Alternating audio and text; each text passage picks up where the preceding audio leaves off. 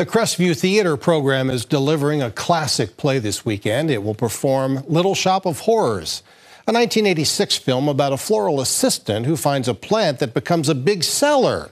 But the plant has a particular diet. The main role is Seymour, the guy who discovers the plant during an eclipse. That's being played by Owen Bacon.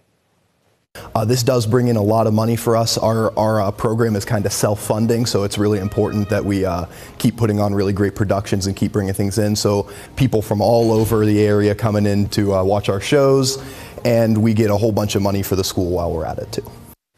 Little Shop of Horrors will be on stage at Crestview, 7 o'clock Friday and Saturday. The Sunday show starts at 2.